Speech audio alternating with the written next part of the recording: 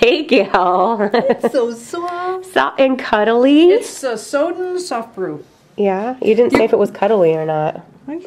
It's called a soft brew. I'm not getting into cuddly.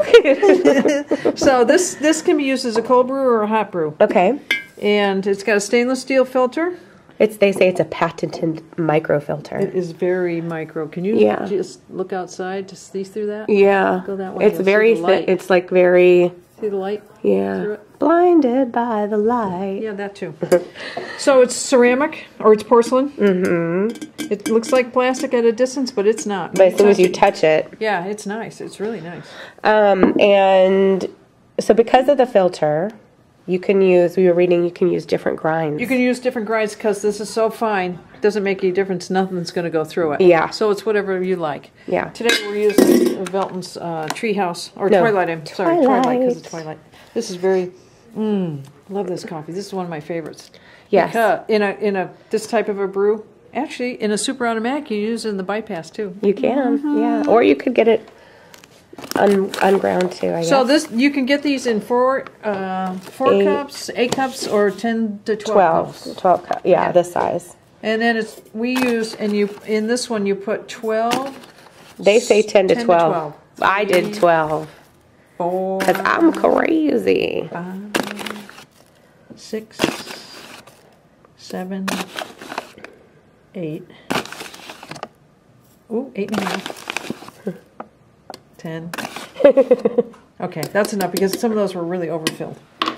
Here, Gail, let's get off your business now. So, okay. hot water. Just stop boiling. Yes.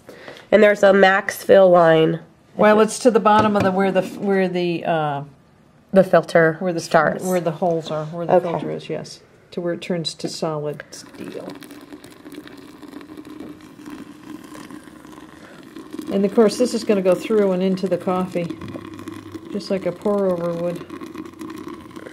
So I'm doing it a little slower so it can go out. Yeah, and dissipate a little bit. Into the vessel. Look at it blooming, Gail. You know, that's what it's called when you do that and it aerates.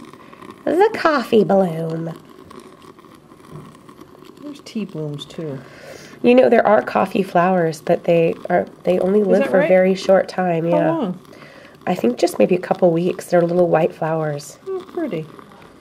Can we go see someday, go down to Guatemala? Yeah, Gail. I think that maybe, you know, the weather's pretty crappy right now. Let's go to Brazil. You know, in Brazil it's summer right now. I would like to go to Brazil someday. Someday I want to go to Brazil. And if it's work related, I'm okay with that. I'm all right. See, it's going down. Yeah. So now we're going to let it hang out for a few minutes. Yeah, we're going to let it hang for 4 minutes. For 4 minutes. And then we will... We just barely have enough water here. Taste it. All right. Alrighty. Perfect. Okay. So let us put the top on. Put the lid on.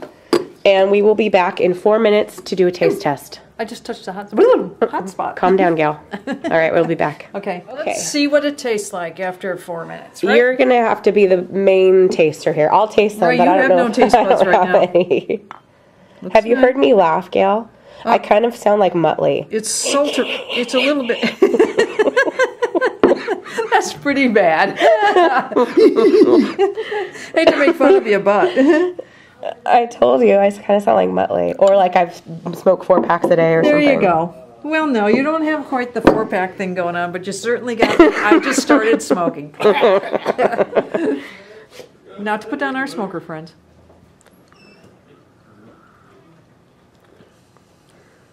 I'd like that to be a little stronger for me, but it's nice flavor. Yeah, that is nice. It's nice. So this can do a cold brew. Yeah, I would like it a little stronger. All right. But so maybe we would want it to steep a little bit longer than the 4 minutes.